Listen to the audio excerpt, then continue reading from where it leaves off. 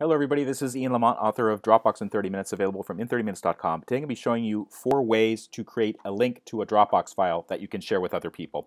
This approach works whether you're using a Windows or a Mac, although there are some slight variations on how you get the link depending on which operating system you're using, but I'll try to explain that too. So let's get started here. This is a Mac. This is looking at Mac Finder. If you have a Windows machine, you'll be using File Explorer, and basically it just shows you the files you have. So these are files that are within a subfolder in my Dropbox folder on my computer. What you're going to do is find the file that you want to share the link to, right-click on it, and you should see some actions down here that correspond to stuff you can do in Dropbox. So one of them is copy Dropbox link. So if you select that, it'll copy a link to the Dropbox file. The link will look something like www.dropbox.whatever.com, and then you can share that with people. You can paste it into an email. You can put it in social media, whatever. So actually, let's try it right now.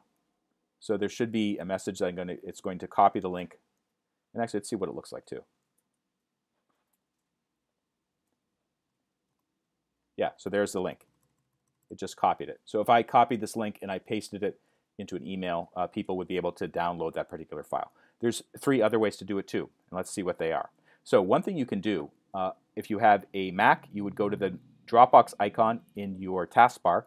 If you have a Windows machine, the Dropbox icon will be down here in the system tray. Just click on that Dropbox icon, and you will see some of the files that you've recently used. And if you hover over each one, you'll see a link to it. So here I'm hovering over this one that says shippinglabel.pdf, and there's some letters there. I'm going to click on that chain link.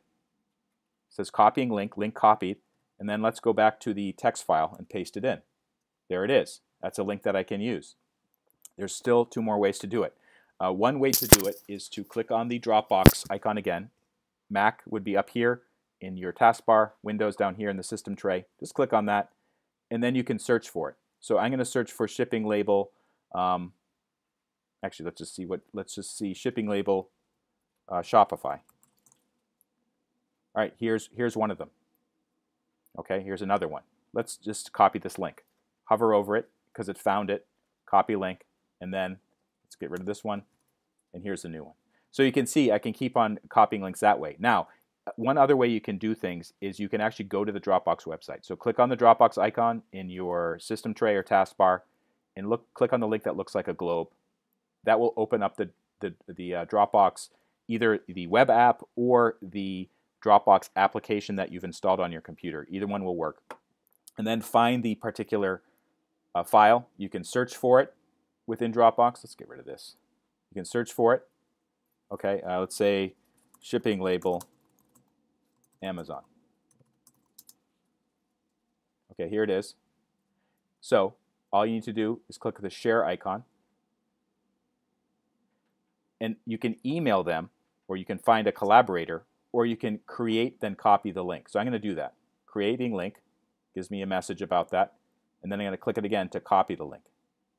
Link copied allows viewing, and I'm going to test it out again. So here it is. So I could take this link, I could put it in an email, I could put it in a text message, I could do all kinds of things with it. So it's a very useful feature. For more information on how to get the most out of Dropbox, go to in30minutes.com. If this video helped you out, please take a moment to like it or follow me on YouTube. And you can see more videos and blog posts by going to in30minutes.com and clicking on blog. This is Ian Lamont. Thank you so much for watching.